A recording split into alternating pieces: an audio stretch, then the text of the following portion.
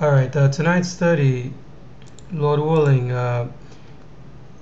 we'll take a look at two sticks, one kingdom. And the reason I think this study is interesting to me, at least, is that this is something that I've been, hey Sean, welcome. This is something that I've been considering. Let me go ahead and put the, hey. Yeah, we got started a little bit late tonight. Thomas was out and was just waiting for some other visitors. But we're just starting to look at this study here, two sticks, and what it means really. You know, I began to think about the nature of the 144,000.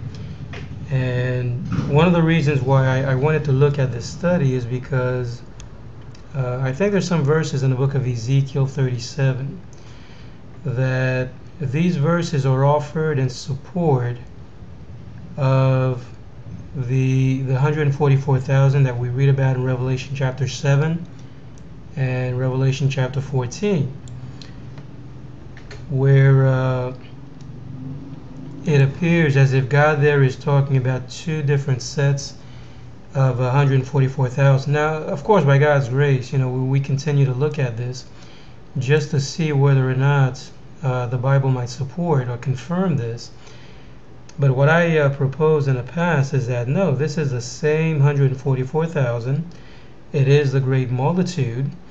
But these verses here that we're looking at in Ezekiel 37, I think were also used to try and show that when God is talking about joining two sticks together,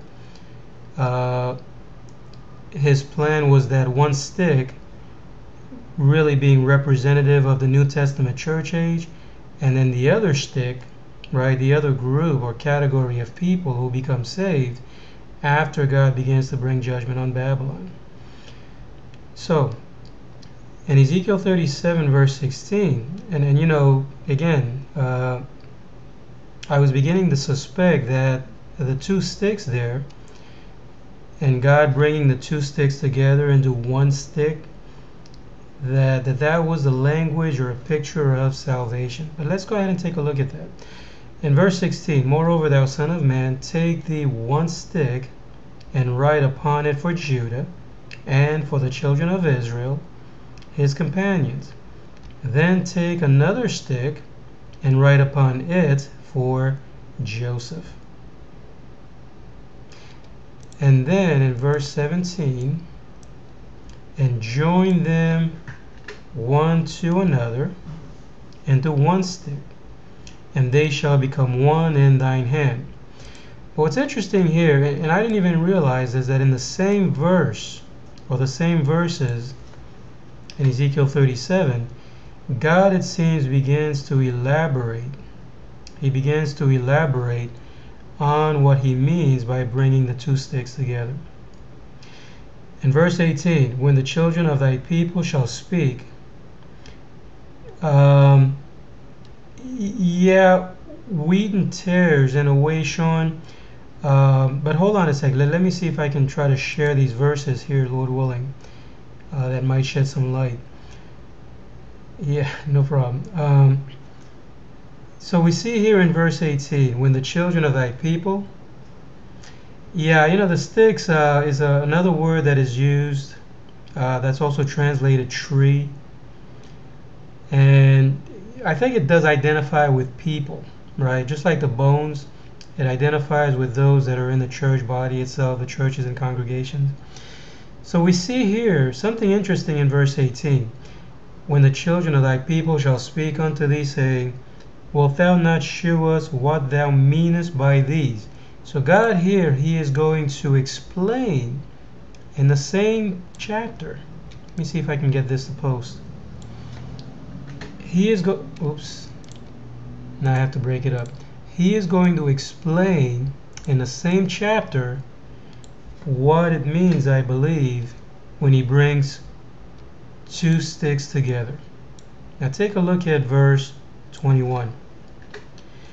And say unto them, Thus saith the Lord God, Behold, I will take the children of Israel from among the heathen, whither they be gone, and will gather them on every side, and bring them into their own land.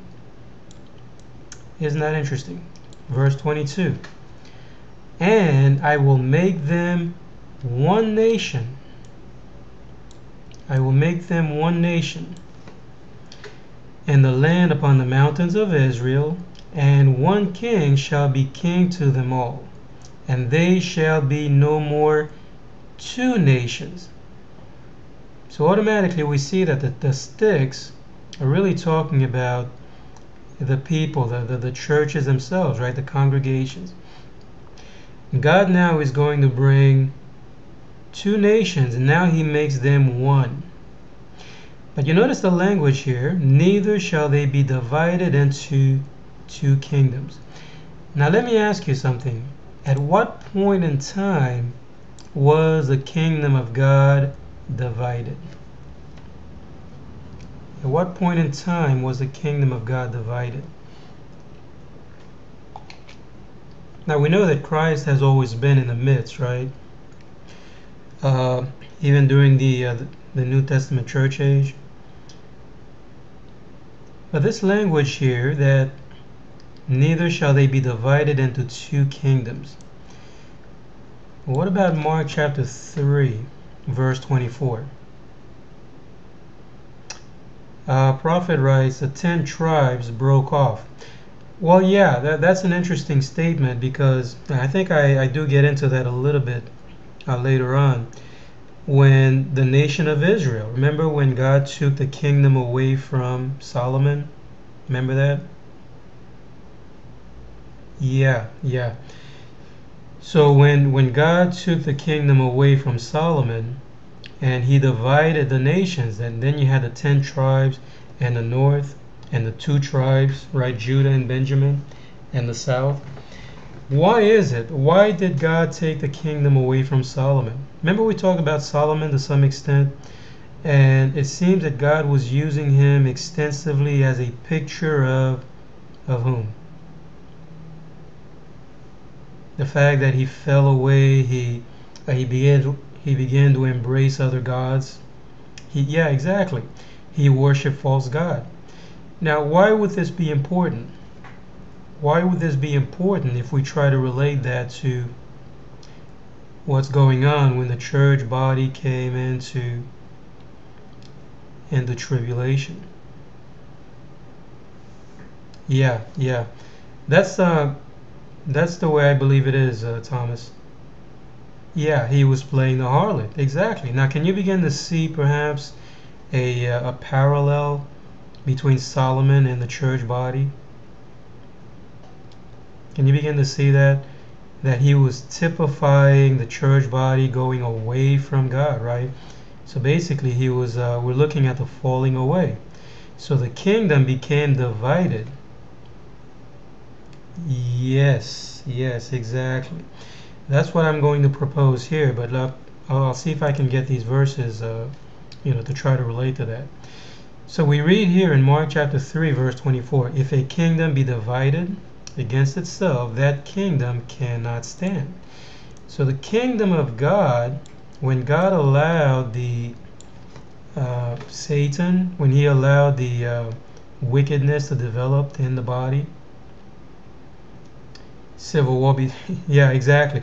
Well, that's the picture I think we are getting.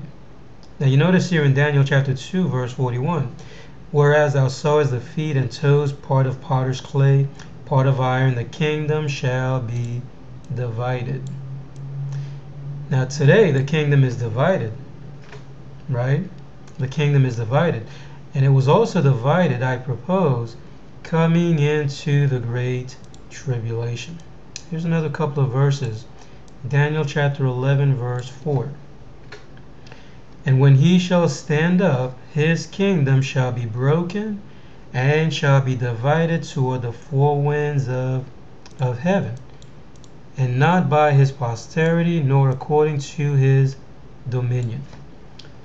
So again, I'm beginning to suspect here that when God is talking about a nation being divided, he has in view the church body coming into the great tribulation. Does that make sense? And that's, again, I believe that God used Solomon to point to or to typify what was going to take place when God allowed Satan to come, right, in the form of the false prophets to come against the church body. And then he begins to, yes, exactly. As a matter of fact, I think I have that verse. If you bear with me 1 second here. I think I have it somewhere. I'm not sure. If a house be divided against itself. Yeah. 1 Corinthians chapter 1 verse 10. I beseech you, brethren, by the name of our Lord Jesus Christ, that ye all speak the same thing, and that there be no divisions. Now these are some verses that we've looked at a number of times, but until we begin to relate them to the rest of the Bible, I think by God's grace, we might begin to see a wider picture, right? Because the call here is that the body be perfectly joined together. In Ephesians chapter 2 verse 14, who have made both one and have broken down the middle wall of partition. Now I think we're going to see also that this is true. You know, the divided kingdom. What happens, you and I, or anyone else for that matter, what happens before they become saved? Before someone becomes saved, isn't it true that they are separated from God? Yeah, they are separated from God. There is a middle wall of partition between them and God. There is war spiritually. And now God, when they do become saved, now it's as if there is peace, right? There is peace now, and Christ is the Prince of Peace. Now there is peace between God and that individual. Well, you know what? I think God, again, God is giving us the same picture. And I've offered this a number of times. When the whole church body comes into the great tribulation, God now is looking at the whole body as unclean. Doesn't mean that the believers are not saved. It's just that corporately, as a body, God forsakes them in tribulation. The third part is brought through the fire. And then God speaks of the salvation, right? Just like, you know, the individual becoming saved, the body also now God begins to speak of a salvation that I believe has to do with the depart out, right? It's like coming out of Egypt. Okay, so we see this here, that God is bringing them into one, right? He joins the two together. Now in verse 23, neither shall they defile themselves any more with their idols, nor with their detestable things. I will save them out of all their dwelling places. Now again, the reason I think this is important, right, exactly. And you know, I think some people have a hard time relating to this. I know I did because it's kind of hard to say, well, how is it that God was looking at the believers as being a part of Babylon? Remember the study we did when we looked at the deadly wound? God is talking about the beast.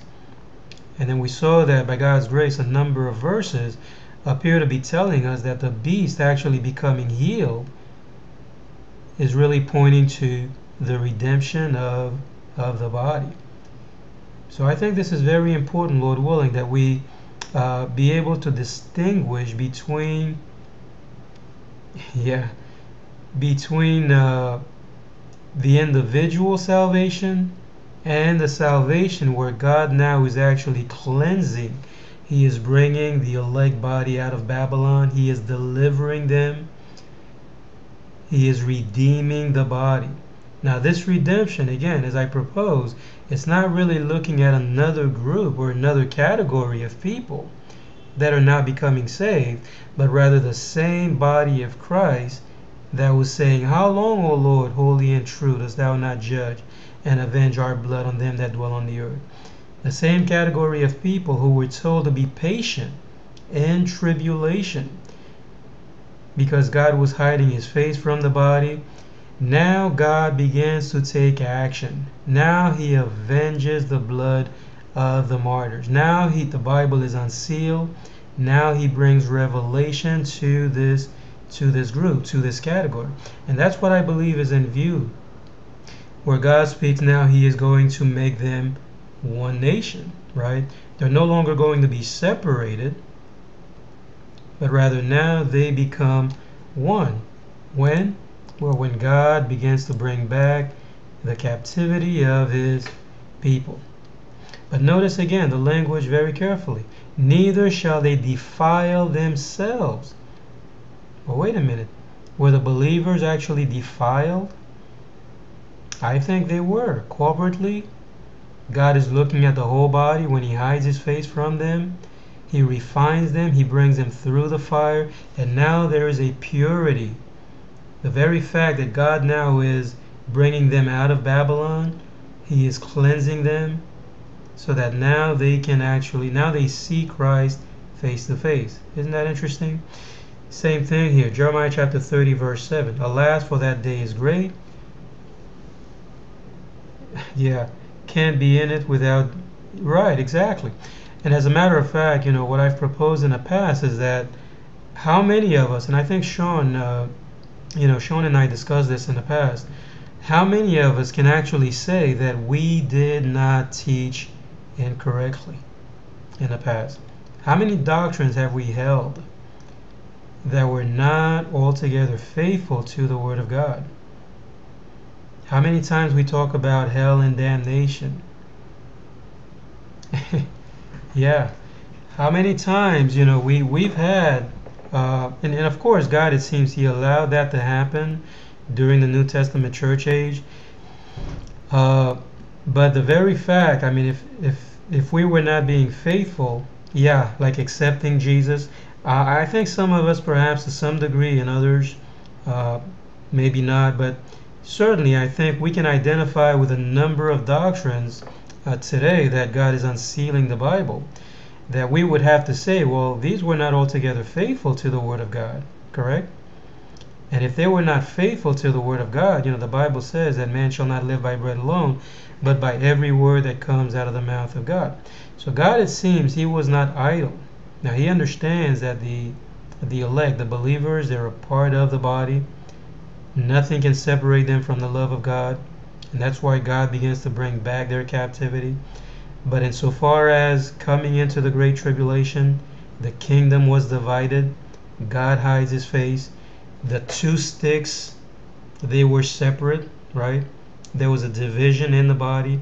And now when God brings the two sticks together, it is the redemption of the body. God now is bringing back, so that now they no longer defile themselves with their idols. I will save them. Notice the language here, the language of salvation. I will save them out of all their dwelling places, and will cleanse them, so shall they be my people, and I will be their God. And in Jeremiah chapter 30 verse 7, I was saying here that the day of the Lord, the great tribulation and the depart out, it is a time of Jacob's trouble. But notice God saves Jacob. He saves the body. He redeems the body from this tribulation. He shall be saved out of it. Okay, verse 24. Going back to Ezekiel 37. And David my servant shall be king over them, and they all shall have one shepherd. Who is David typifying here? Who is David a picture of? Well, we know that it's Christ, right? Yeah, it is Christ.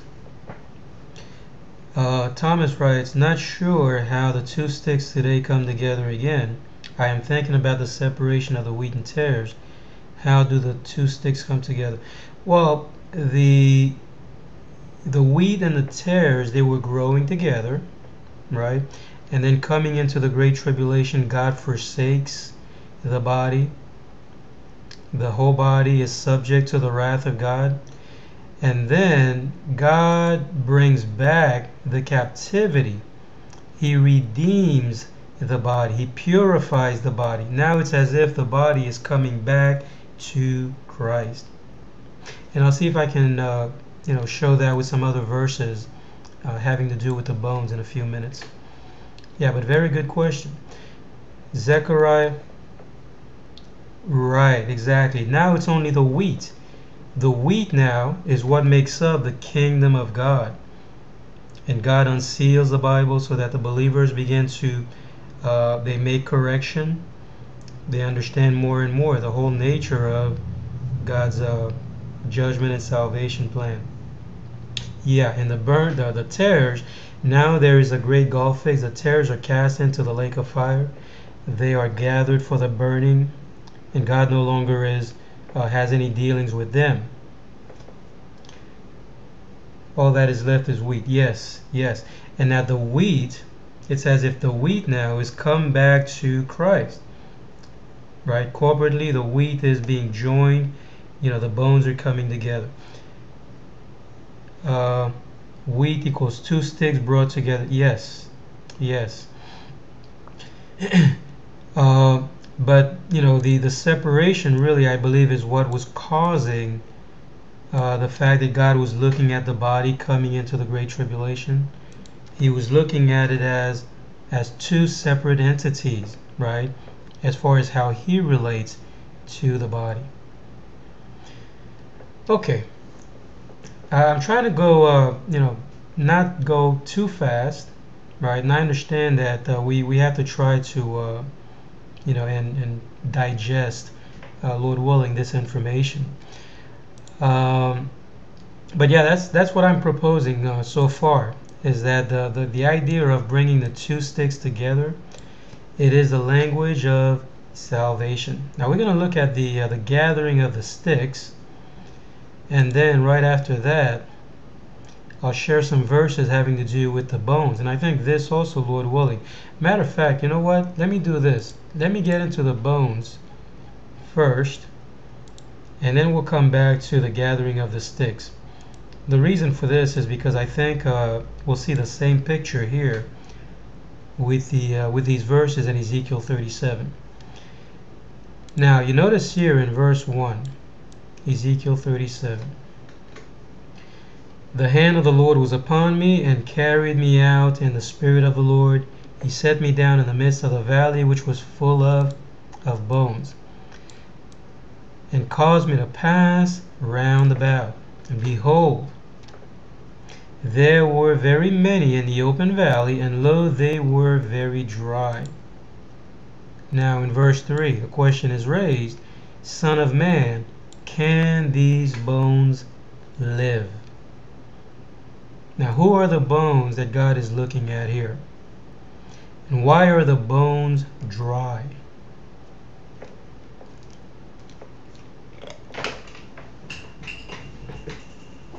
Hold on.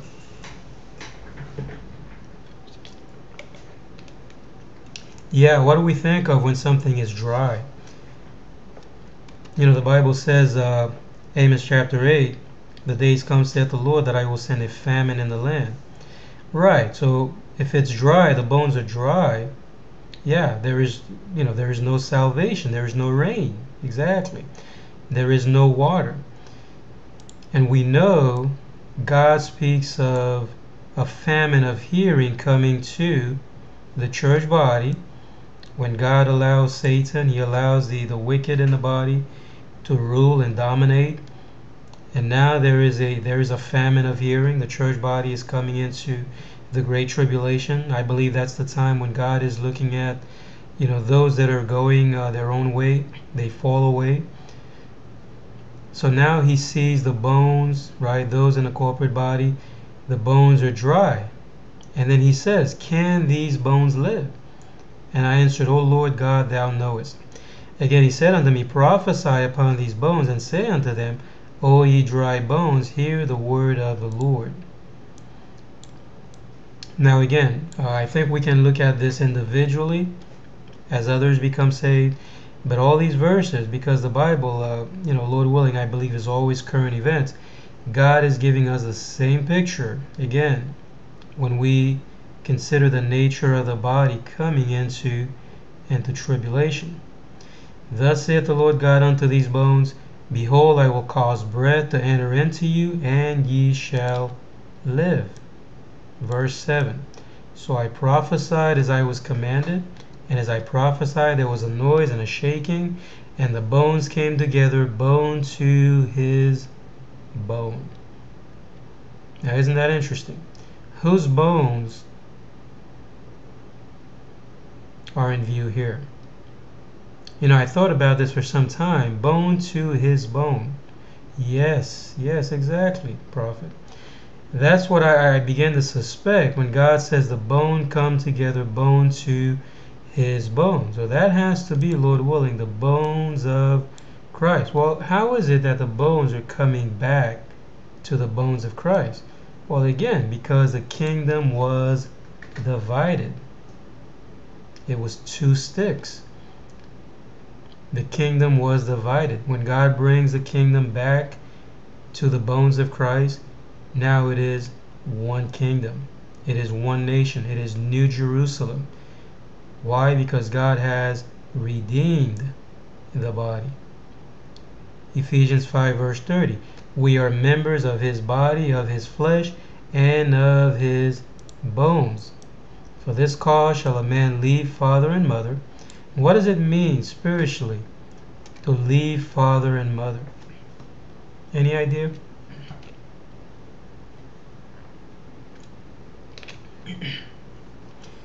What does it mean spiritually to leave father and mother and to be joined unto his wife, and they two shall be one flesh?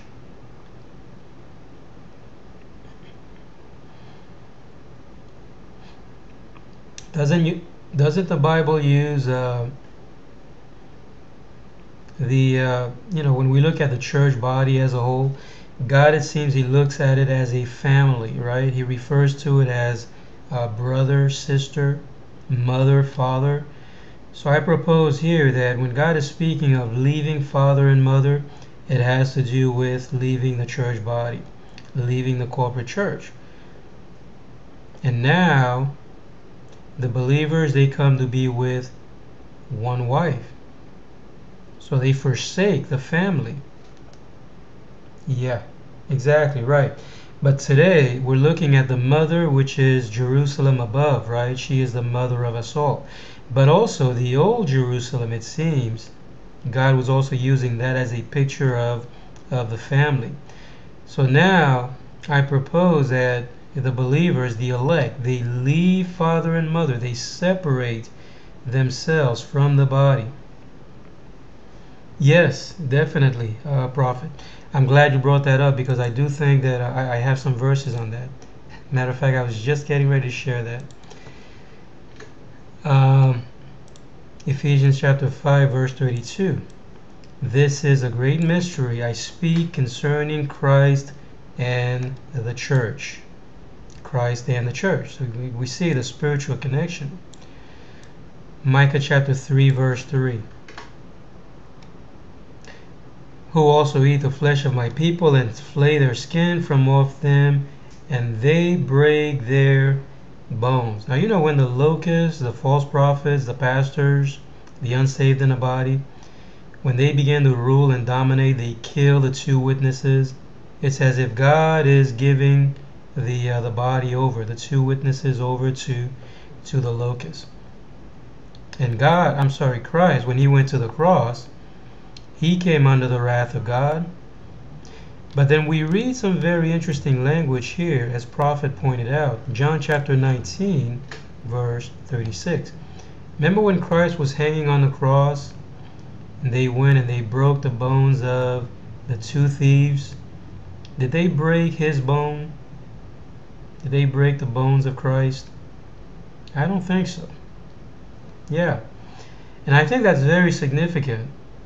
because we read here, these things were done that the scripture should be fulfilled. A bone of him shall not be broken. A bone of him shall not be broken. Well, that's interesting, right?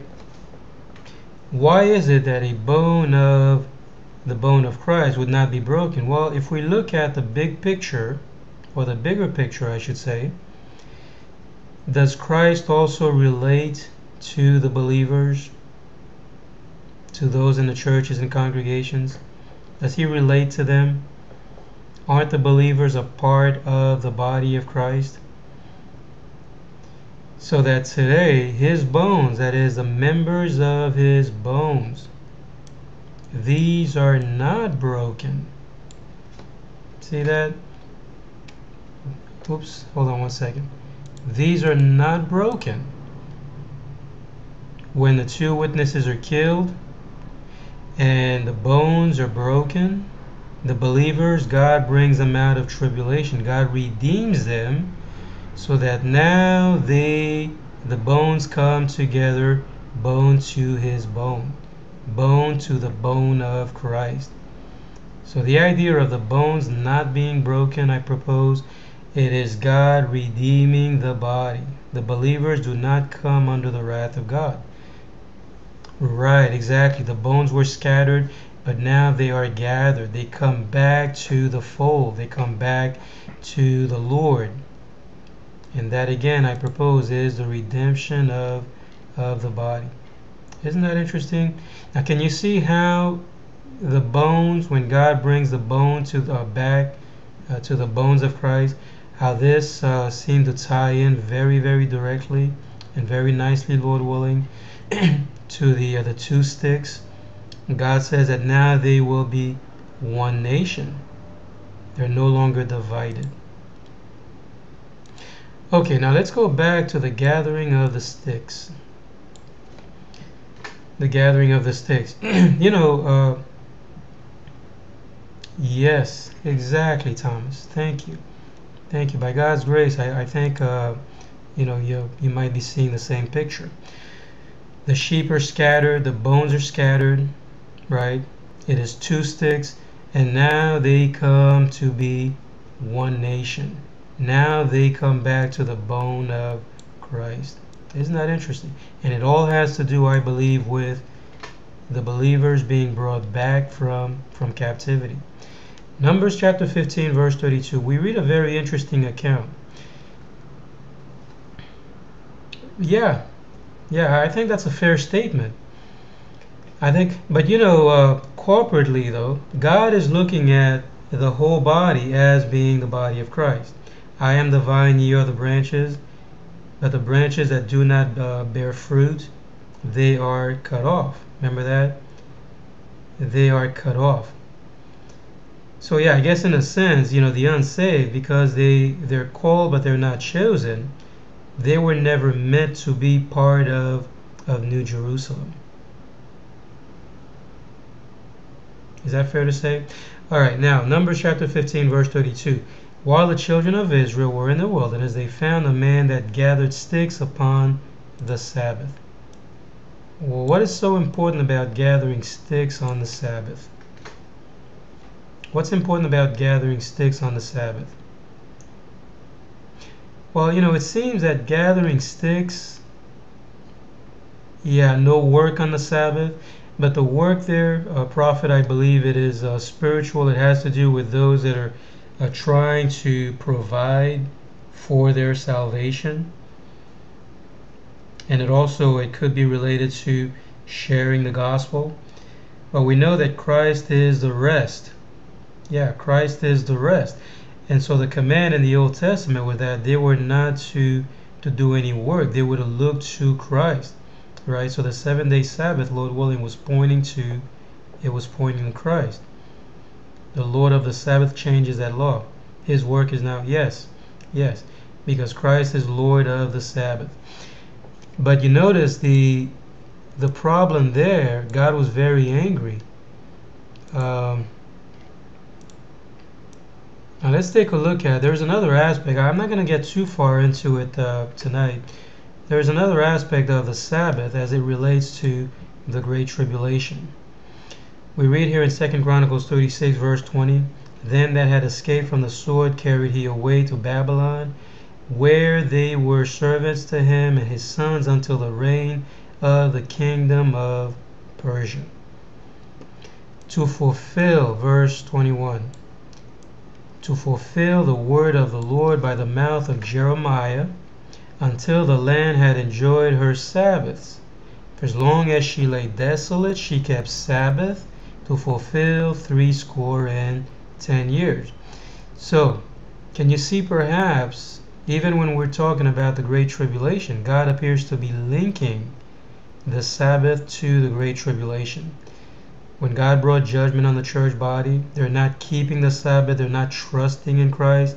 They began to rely on their own works, their own salvation. So this would identify again with the falling away. And because of that, the land lies desolate, right? The two witnesses are killed. So that there in 2 Chronicles 36:21, I believe, was a picture of the Great Tribulation.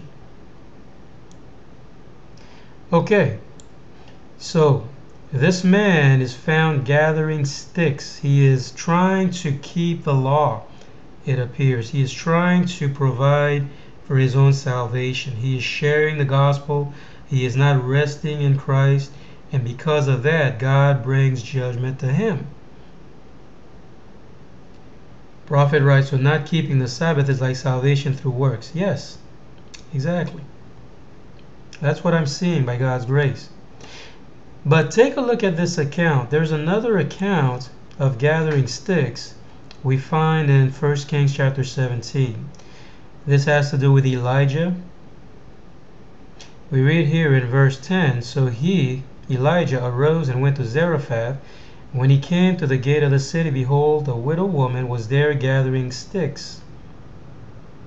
Gathering of sticks.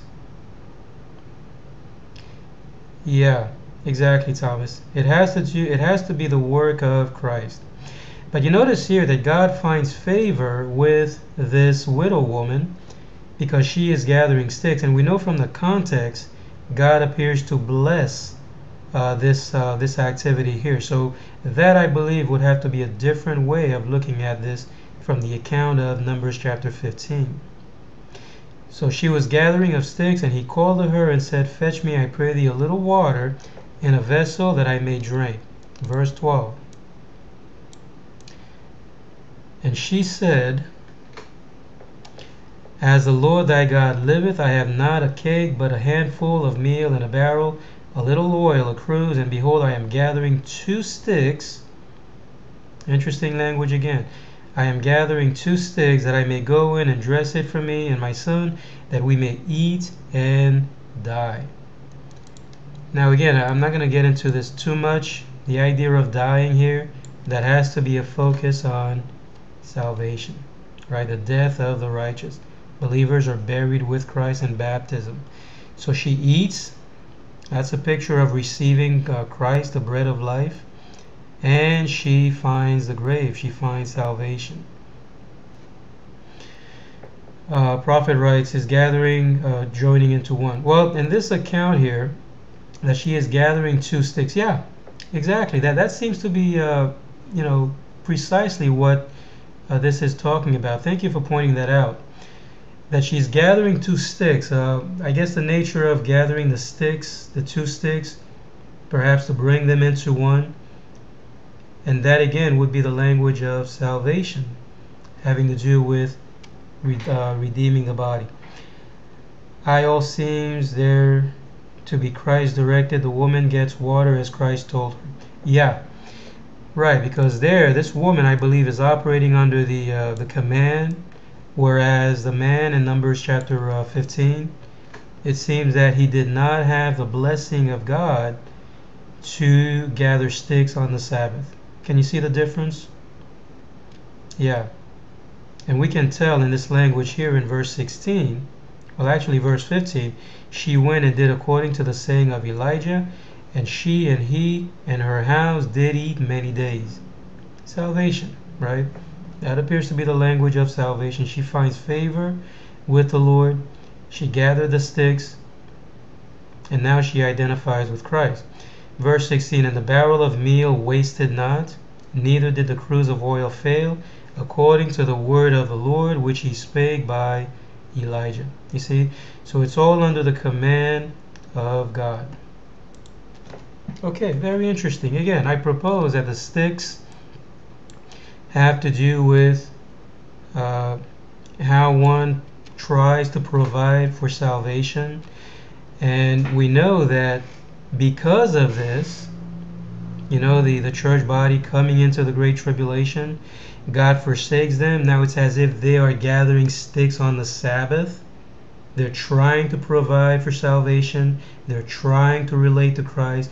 But in reality, unless God himself is gathering the sticks, unless he is bringing the kingdom together, they end up like the man gathering the sticks in Numbers 15. You see that? A very interesting connection there. It may not be easy to see on the surface, but Lord willing, if we try to relate that to the nature of God bringing back the captivity of his people, I think we do begin to see that it has everything to do with the redemption of the body. Okay, now let's take a look at a couple of more verses having to do with salvation. And I think these also, Lord willing, will tie in to the nature of God bringing back the captivity of his people. He brings the sticks together. John chapter 10 verse 16, and other sheep I have which are not of this fold, them also I must bring, and they shall hear my voice, and there shall be one fold and one shepherd. Now again, this is a verse that is often used to say, well, this other group here, the other sheep, that's another group that's going to become saved after God brings judgment to Babylon. And I propose again that Lord willing, would not be consistent with the rest of the Bible. Because what is the purpose of judgment? The purpose of judgment is, to bring a famine of hearing. It is to cut off the body altogether. And God says in Revelation 7, before he allowed the hurt to come on Babylon, he had to make sure that he sealed. Because when the man of sin, when the Antichrist is ruling, that's a terrible form of judgment, as God allows the unsaved to destroy the body. Prophet writes, who are the sheep not of the fold? Well, I propose here that this, first of all, when Christ was speaking these words, the gospel still had to go out through to the whole world. God had to bring a number of believers to salvation. God had to seal them before bringing judgment on Babylon. So these would also identify, and we read here in John chapter 10 verse 1, verily, verily, I say unto you, he that entereth not by the door into the fold, the sheepfold. Well, then this means that, it has to be all the elect, right? God was saving them during the New Testament church age. They too, they are being brought into the fold. These are the other sheep, right? Not the disciples that he was talking to there at the time, not the prophets, not the Old Testament prophets. These had already become saved, but the gospel had to go out into all the world. God had to bring them also into the fold. Two folds there become one fold eventually. Jews and Gentiles, if saved, make two folds becoming one. Yes. Yeah, I believe that's the picture that we're seeing there, Thomas. All become spiritual Jews as one. Yes. Amen. And then we see here in John chapter 10, verse 27, my sheep hear my voice. My sheep hear my voice, and I know them, and they follow me. Well, who are they that are hearing the voice of Christ? Anytime someone becomes saved, they hear the voice of God, and they come into the sheepfold, right? And they come in through the door. Yeah, they come through the door. Those that are coming, those that are trying to jump the gate, these would have to be identified with the thieves. The thief does not come through the door. The door is Christ. My sheep hear my voice, I know them, and they follow me. Well, what about today? We know there is a famine of hearing when the body comes into the Great Tribulation. How does one come out of Babylon? How does one come out of Babylon? Well, they have to hear the voice of God. Isn't that interesting? The Holy Spirit is poured out the second time. Lazarus, come forth. So coming out of Babylon, again, I propose it is a command to rise. The hour cometh when all that are in the graves, and the graves identify with the church body, with Babylon, they have to hear the voice of God. My sheep hear my voice. And God now begins to bring back their captivity. Come out of her. Come out of Babylon. Thomas writes, some try to get in through the window. Christ opens and shuts the door. Yes. Amen. Amen. All right, a couple of more verses. Now, can you see how this language here in Isaiah 65, verse 25, is really talking about the same thing, isn't it? The wolf and the lamb shall dwell together. What happens between the wolf and the lamb? Well, they happen to be enemies. They happen to be enemies. And the church, under the operation, under the leadership of the Antichrist, when there's a falling away, when the church body falls away, it's as if now there is division, right? A kingdom divided against itself does not stand. Now there is a separation. There are two sticks. The kingdom is split, and God has to bring that kingdom back together. He brings the two sticks into one. The wolf and the lamb shall feed together. Salvation. Now there is no more animosity in the kingdom, right? The believers are seeing Christ face to face. Jeremiah chapter 5, verse 19. Almost done. Jeremiah chapter 5, verse 19.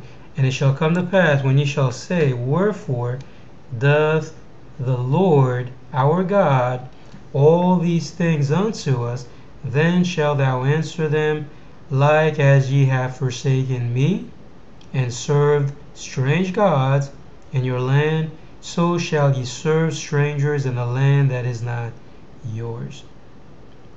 Can you see how this ties in to Solomon, who began to go after other gods, and God took the kingdom away from him as a form of punishment? Yeah.